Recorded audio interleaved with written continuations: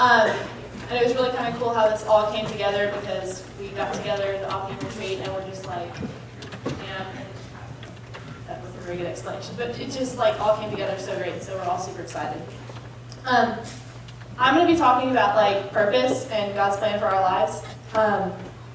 And so I'm going to start off with a verse that almost everybody knows, Jeremiah 29:11. If you don't have a Bible, you want to flip there. We're going to put it on the screen. What? Why did you tell me that? 29. Okay, and can I have like someone read that for me? Where is it? I'm not going to be the only one talking. Where is it? Does anybody want to read it?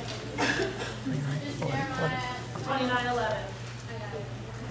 For I know the plans I have for you, declares the Lord, plans for welfare and not for evil, to give you a future and a hope. Okay. I'm going to kind of share my testimony a little bit with you guys tonight. This is something that I've really struggled with. I grew up in church, and so I knew God had a plan for me. I knew, like, this is what I grew up hearing. He's got a plan, he's got a perfect plan, this is all going to work out. But it's something that I had really struggled with because I kind of like to know what's going on. And so I was just like, okay, God, I'm waiting for you to kind of send that lightning bolt down and tell me what your plan is. And I just kind of used that as an excuse for a long time to kind of just sit still in my relationship with God. Because I was like, you know, if I'm not going to move forward, I like to know where I'm going before I start going forward. And I'm not saying like the lightning bolt moment can't happen, but I was sitting there just waiting and using that as an excuse for so long not to like move forward in my walk with Him. And so God finally like showed me that I'm not going to know what His will is for my life if I don't spend time with Him. I have to grow like stronger in my relationship with Him before He starts revealing things to me. Like, I don't know what half of you guys like to do because I don't know a lot of you. You don't know the stranger across the room, what they like to do for fun, or the kid in your math class, what they plan on doing with the rest of their life. But you have to build that relationship to understand like where they come from and where they're going with their life.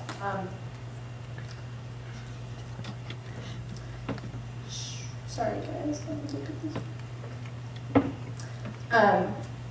And we can't just like wait around like I did, like just waiting for the big door to open and God to say, here's where you go with the flashing lights, the neon signs and all that. And so can y'all look at Proverbs 3:5-6?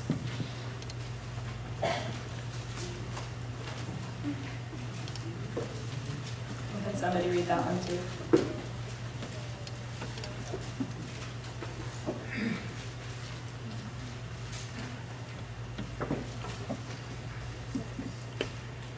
Anybody? Or I'll call somebody out. That won't be fun. I'll do it. Trust in the Lord with all your heart and lean not on your own understanding. In all your ways submit to Him, and He will make your path straight.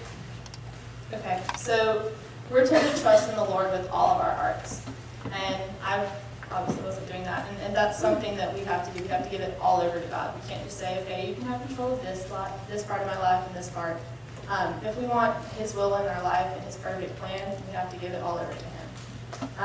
And He will make our path straight. He will, the more we get to know Him, He'll show us what He has for our lives. In John 8:31-32.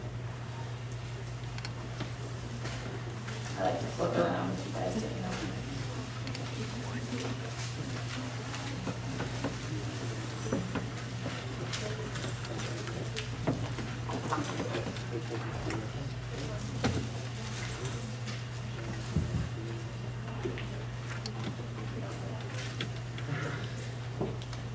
John 8:31-32. Does someone else want to read that one? Yeah, we're good. To the Jews who had believed in Him, Jesus said, if you hold to my teaching, you are really my disciples. Then you will know the truth, and the truth will set you free. Like over and over, God tells us how to figure out like where He wants our life to go. And we're not just like left wondering, like He shows us where we need to go and what we need to do. Like He gives us like an instruction book of how to find the plan for His plan for our lives. And so we're going to go back to Jeremiah 29, and we're going to add verses like 12 and 13 and 11. So, somebody want to read that one too?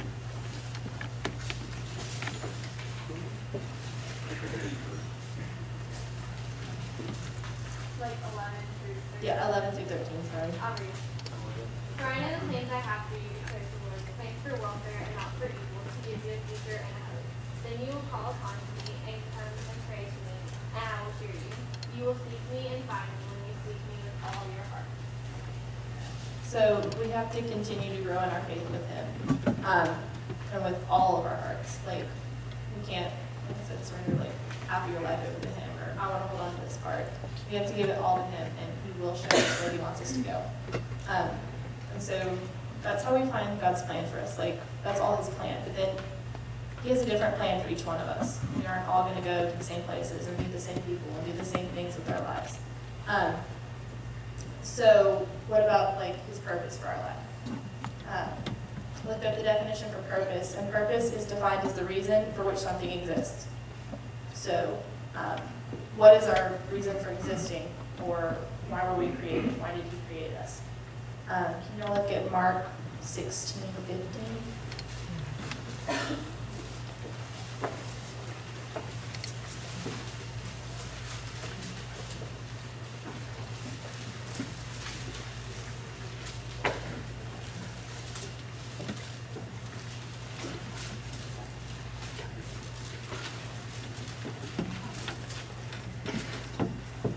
All right, does somebody want to read that one? Mark 16:15. He said to them, go into all the world and preach the gospel to all creation. Okay. So that's why we were created, was to glorify God and to spread His gospel everywhere. So no matter what His plans are for our life and the different directions He has us going, we're united with the same purpose for our life and the same mission, and that's to share His word and to spread it out to all of creation. And so, that's, will you guys pray with me real quick? Dear God, we thank You so much for today, Lord, and we just ask that You would open up hearts here to hear what You've happened here, Lord. We just ask that You help us all to gain a deeper understanding of what Your mission is for our lives, Lord, and how to live that out. We thank You for everything You do for us, and please bless the rest of this night. In your name we pray. So, she'll be focused on purpose today. My focus for tonight is unity in missions. So, turn to 1 Corinthians 12. We're going through quite a bit. It's like 20 verses, so bear with me. Yes.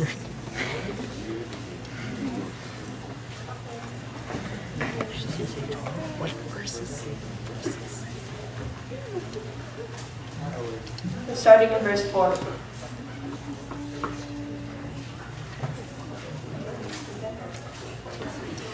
Okay, it says, now there are different gifts, but the same Spirit.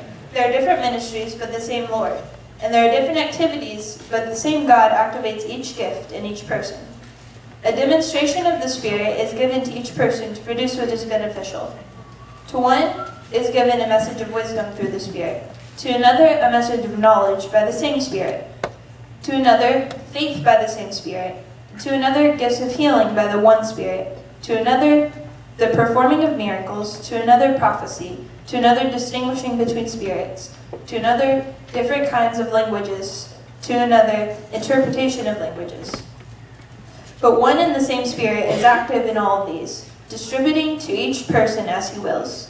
For as the body is one and has many parts, and all the parts of the body, though many, are one body, so also is Christ.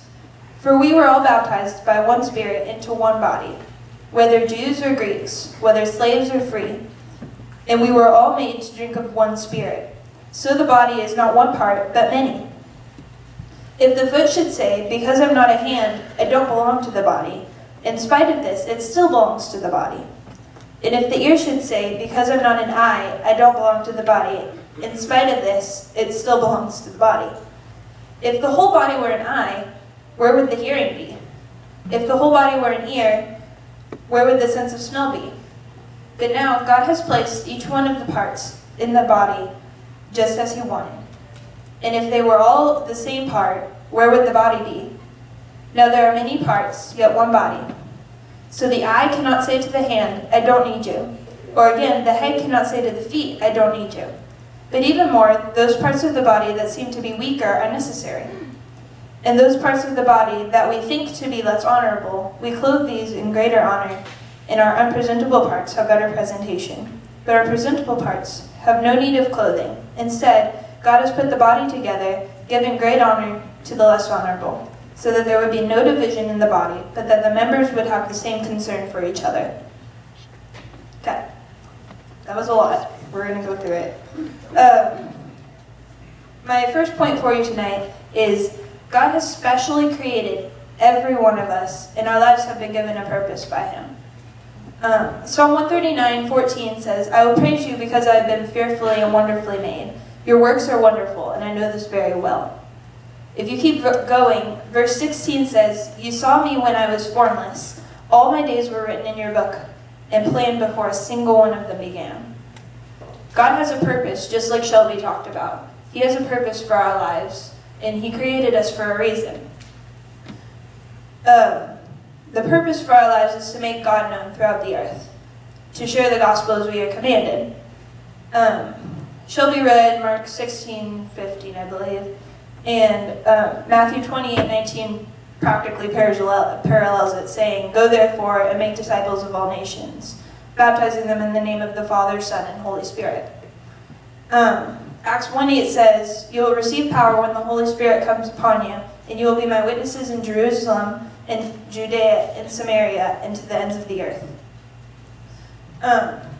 So we have a purpose in our lives. And whenever we accept Christ, the Holy Spirit comes and helps us to fulfill that purpose that God has given us. Verses 4 through 11 go through the different types of gifts we have been given by the Spirit. And if you look at it again, you have to notice in verse 8 and going from there, it says, through the Spirit, by the same Spirit, by the same Spirit, by the one Spirit. It keeps going, and it keeps just referring back to one, the same. There's only one Spirit inside of every single one of us. If you look around to see how many people there are, that's pretty amazing. And by the same Spirit, we are all one body because we share Christ. We share that Spirit, and that Spirit makes us one body. If you go to Ephesians 4 through 6,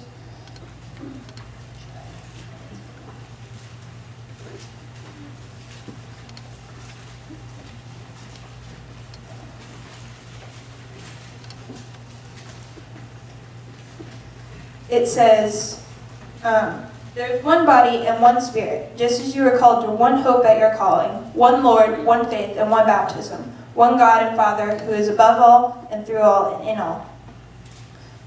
If you flip back to 1 Corinthians, they go about a page back to 1 Corinthians 10:17.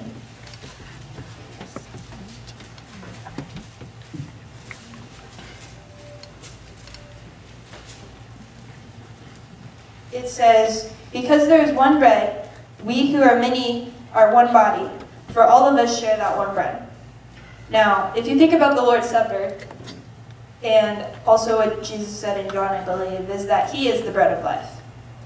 And so if you take that and put Jesus as the bread in the last part of this sentence, it says, or in the whole thing, it says, because there is one Jesus, or God, we who are many are one body, for all of us share that one God. Each gift, if you go back to 1 Corinthians 12, each gift is given not according to greatness, but according to purpose, because God created us. He knows us best. And the gifts He grants us at certain times are the gifts that we need to best fulfill how He wants us to share His word. If you look at verse 7, it says, a demonstration of the Spirit is given to each person to produce what is beneficial. Beneficial, I'm sure a majority of you don't know what that means. It's like, okay. So God has given us each gift to fulfill His purpose in our lives. And with those gifts, we are meant to use those gifts together, though, to be one body, unified in Christ. If you look to, it's a long section, it's verses like 12 through 25, but it keeps going and saying, if the eye wanted to be a foot, where would the seeing be? Like, if the whole body was an eye, where would the hearing be? And if we each wanted to do a specific thing, and we didn't look to how God wants to use us by coming together, then we'll each go our separate ways. It's like if you're thinking about your own body. If your one leg wanted to go one direction, the other leg wanted to go the other direction, but your feet wanted to stay in place, you'd end up nowhere. And so, if you think about it, verses 14 through 20 are pretty straightforward. It's God has provided each gift to be used together. And so, only when we are focused on Christ and His purpose to reach the gospel to the people of the world are we going to be fully and unified and growing as people are reached with and accepting the message of salvation. If you go back to Ephesians 4, sorry, I'm kind of taking you everywhere. 4:16.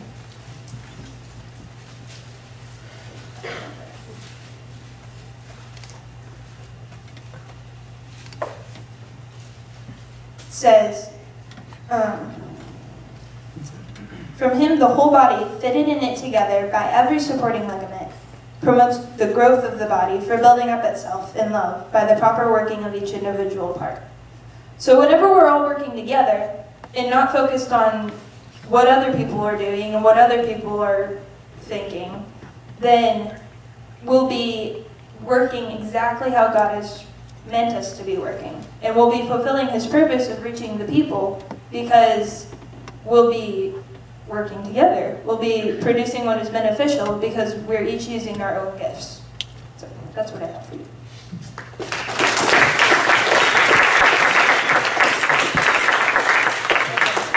We're going to pray now.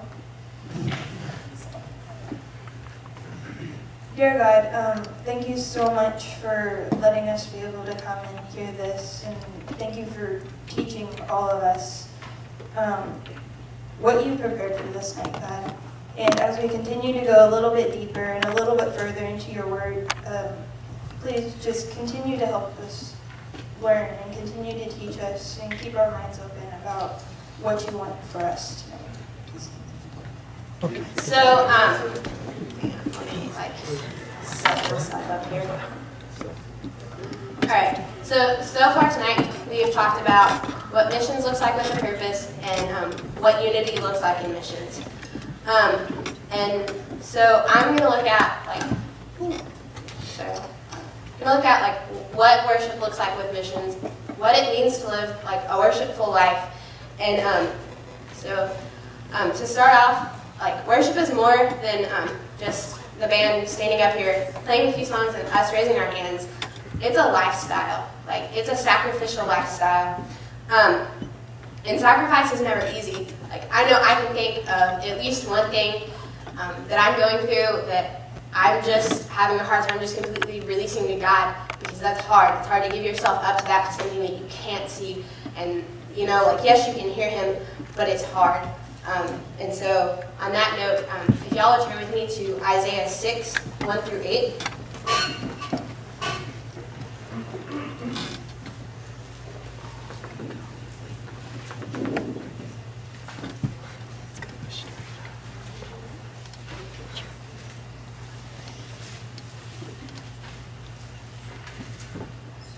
Alright, it says, in the year that King Uzziah died, I saw the Lord sitting upon a throne, high and lifted up, and the train of His robe filled the temple.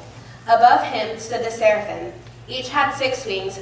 With 2 He covered His face, and with 2 He covered His feet, and with 2 He flew. And one called to another and said, Holy, holy, holy is the Lord of hosts. The whole earth is full of His glory. And the foundations of the thresholds shook at the voice of Him who called, and the house was filled with smoke. And I said, Woe is me, for I am lost. For I am a man of unclean lips, and I dwell in the midst of a people of unclean lips, for my eyes have seen the King, the Lord of hosts. Then one of the seraphim flew to me, having in his hand a burning coal that he had taken with tongs from the altar. And he touched my mouth and said, Behold, this has touched your lips. Your guilt is taken away, and your sin atoned for. And I heard the voice of the Lord saying, Whom shall I send, and who will go for us? And then I said, Here I am, send me. So this is the story of Isaiah's calling to be a prophet. And it talks about how this one moment inspired his entire life to be given to the Lord and to be completely sacrificed for what God had for him. Starting in verses 1 through verse 3, we get a picture of the throne room and what it looks like to be there. And just a small glimpse, but it talks about how the seraphim call to one another and just say, Holy, holy, holy is the Lord of hosts. It makes me think of, y'all don't have to turn there, but in Revelation chapter 4, when it describes just a scene of worship, and it is just all the different people that are there just calling out, Holy, holy, holy is the Lord God Almighty. Like, that gets me excited. I can't even imagine, just not wanting to say anything else, but holy, holy, holy is the Lord.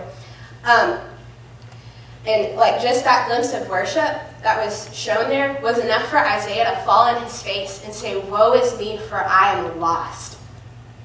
And that's the first step that it takes for everyone, is for God to reveal himself and for your heart to be open and for you to go, Woe is me, I'm lost. God, I can't do anything without you. I'm a dirty, nasty sinner. And this is in my eyes, this is the first moment of true surrendered worship, of just letting yourself go and just saying, God, it's all about you. I can't do anything else. I can't pull myself out of what I'm in. I need you. And nowadays, for us, it obviously doesn't look the same thing as it did for him. For us, it ends in us giving our life to Christ and saying, God, that I recognize that you died on the cross for me. You sent your son. I believe in that. And I confess that, and I want to give my life to that. And so once this moment occurs, your heart transforms. It's just a complete restart, just a new start, from the beginning. Kind of like when you move from one place to another and you don't know anyone else. You get just a fresh slate. God doesn't care what happened yesterday. All he cares about is the fact that you love him and you care about him. And with that heart transformation comes with a change of desires and what you want to do with your life. And that change of desires and that transformation led to Isaiah saying, Here I am, send me. That verse has always inspired something in me, just for Isaiah to respond to God saying, Whom shall I send? And Isaiah's I'm here, I want to do it, let me in. I want to have that sort of surrender, just to not even care what God's going to do with me. God doesn't explain anything there. He just says, I need someone. And Isaiah's I want to do it. That inspires me. And so, as we want to do the things of God, and as we say, Here I am, send me, our heart's desires change. And we stop wanting to gratify ourselves and our worldly desires, and we want to look to Christ and the Word and what he wants for our lives instead of what we want for our lives. And we want, we desire more and more for our lives to look like what Jesus looked like in the Bible and the Gospels, and what some of the prophets looked like, or some of the acts of worship that David had. Psalms is crazy in that. And he also places a desire in us to share and proclaim who he is and what he's done in our lives and the transformation that he's done. And he wants us to go and share that with others. Can you imagine it's like being in a relationship with someone and just wanting to run around and just talk about the person that you're in a relationship with. Well, friends, we're in a relationship with Christ, and that should inspire us to just run around and talk about him.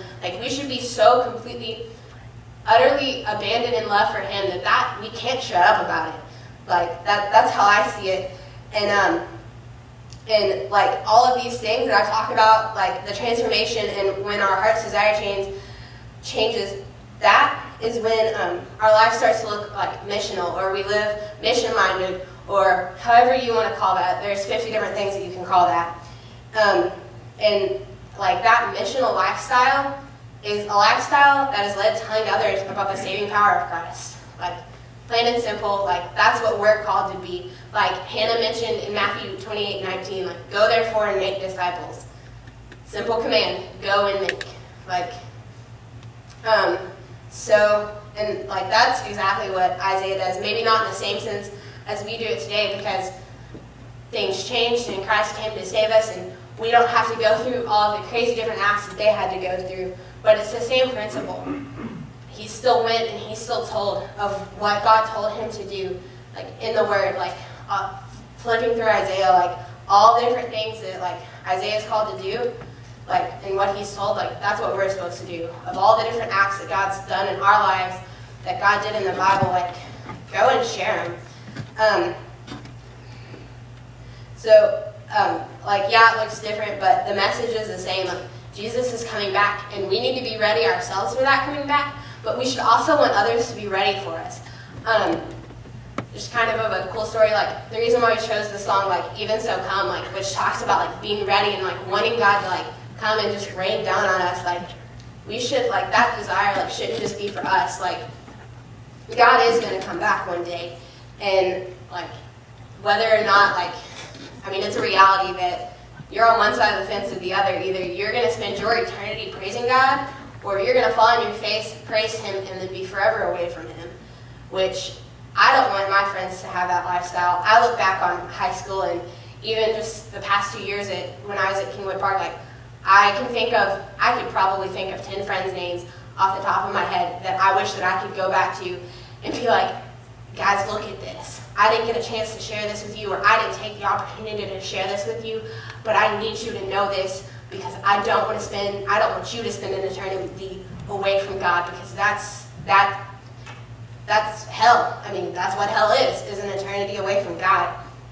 And so the proclamation of this message will lead to sacrifices in our lives. Like as we begin to tell more and more people about like what God is going to do, the more that people are going to outcast us, the more that we're going to lose friends.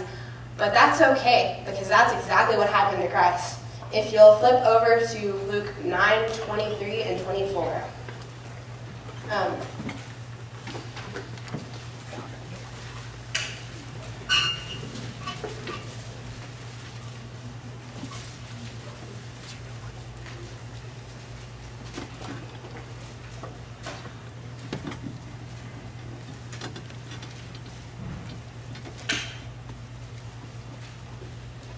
Okay, so I'm just going to read it.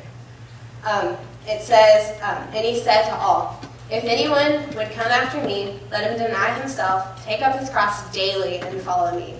For whoever would save his life will lose it, but whoever loses his life for my sake will save it. These verses have always like resonated with me, because like God says like not just to lay down your life once to Him in complete surrender to Him, but to do it daily and to do it for His sake. Nothing to do with us. The Bible clearly states that like it's not about us. It's not about what we can do in our lives. It has nothing to do with that. Like it's all about Him, and it's about denying ourselves for Him. And in denying ourselves, we live a life that is glorifying to Christ and that is worship to our God and King. So from like following Christ's example and giving ourselves up to God, by default, that's worship to God. Giving up ourselves, losing ourselves in Him and in who He is. One of my favorite quotes that I found out that my dad actually says is, worship is an outward expression of inward affection. Just think about that. Worship is an outward expression of inward affection.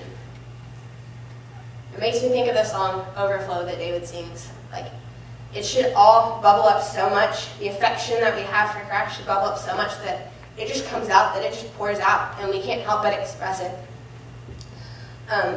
But another quote by John Piper says, missions exist because worship doesn't. We are challenged to go and inspire worship in others through Christ. And like, I know it sounds big, but all it takes is your life saying, here I am, God, send me. And you don't have to go across the world to do this. You can go to your schools, you can go to your neighbors, your cheer squads, on Patriots, on whatever dance team, on your volleyball teams, on your basketball, football, golf, I'm trying to think, like all across campuses, any school, Huffman, AHS, KHS, humble, like all those goals. Like it doesn't take you going to Uganda or Seattle or even going to middle school camp. Like go next door. Do you know that your neighbors? Do you know that your neighbor is saved? Like, that's all it takes. And then just seeing what God does with that. And so in closing, a rhetorical question, but what is your response to that? Like I want you to think about that. And so one last scripture. Romans 12, 1 through 2.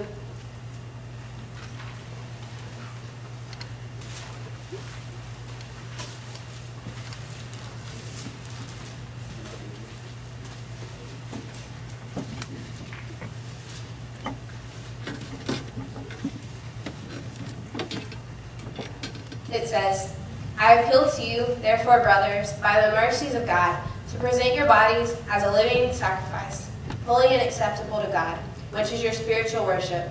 Do not be conformed to this world, but be transformed by the renewal of your mind, that by testing you may discern what is the will of God, what is good and acceptable and perfect.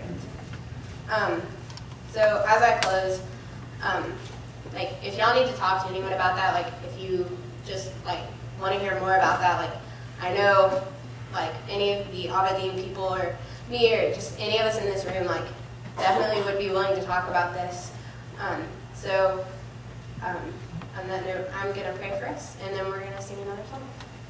So, dear God, Lord, I just thank you just for the opportunity to just be able to stand up here and just speak what you would have me to say. God, I pray for these students and these kids in this room, and God, that they would glean something from what you have to say to them. God, I don't know what their walks are, what they're going through, but I know, God, that you have big plans for them. And God, I pray that you would just cover them and that you would just guide them, God, and just all that they do, that they would just be focused on you. In your name we pray. Amen. So, y'all have already figured out today we're talking about missions, okay? Being Christ follows us, we're all called to mission, whether that be, again, in Uganda, across the world, or even like next door, you know. Everywhere you look, we see people. Being the Christ followers that we are, we can't not be like in a Christ-like mind where He loves them. We should love them too. We should want to go and just share His good name. Can we turn to Romans 10, 13, 15?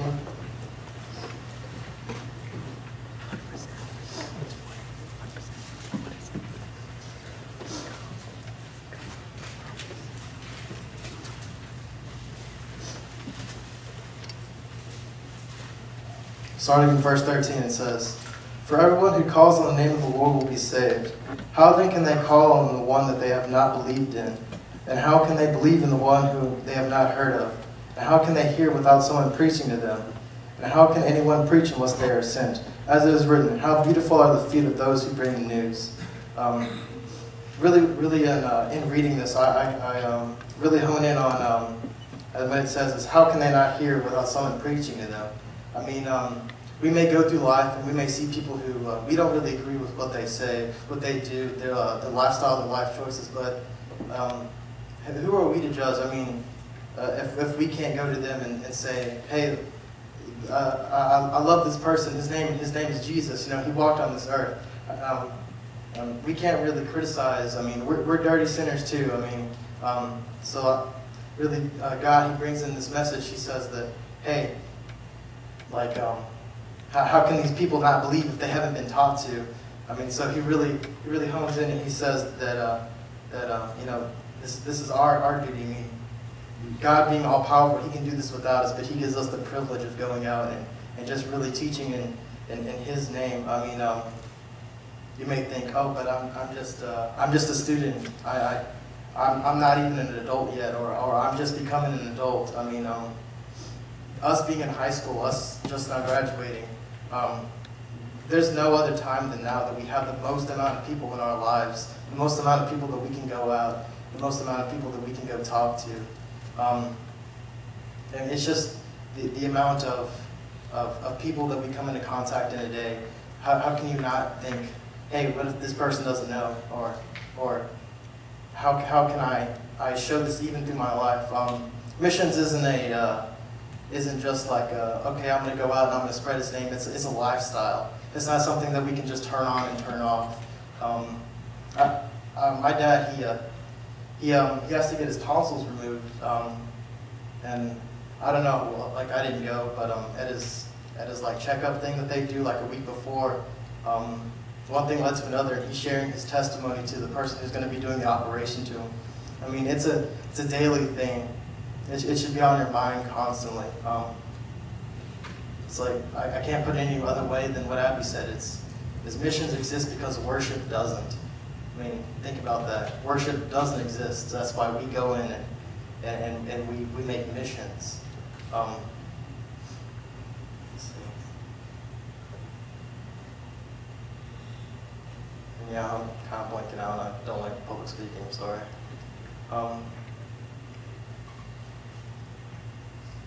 Yeah, he calls us to make disciples of all nations. I think a common misconception again is that, all nations being, I have to go to Uganda, I have to go to Prague. Yeah, that is a call, but you may not be called to that. You may be called to a different missions, being down your street, to even maybe your cousins that are just maybe down in the next town. It's not just having to go somewhere. It's right at home. Missions, again, they exist because worship doesn't. And how can you not worship a God who sent his son down to die for you? And it's just amazing to me, and it baffles me. And being the Christ followers that we are, it should baffle you too. Let's go ahead and pray. Dear Lord, we come to you now, Lord, and we just thank you for all the things that you allow us to do, Lord. We thank you that you give us the ability to go out, and in your name, just preach. Lord, I pray that as we leave here today, that we'll have a tug on our hearts, Lord. A tug that calls us to just fulfill what you want us to do, Lord. I pray that no matter like the situation that we're in, Lord, that you be the forefront of what we're doing, that you would guide our steps, Lord. I pray that as we go back to school, Lord, that it wouldn't be our popularity on our mind. It wouldn't be our what are we going to do next because of this drama, but it would be, what can we do to better your name? Lord, I pray these things in your name. Amen.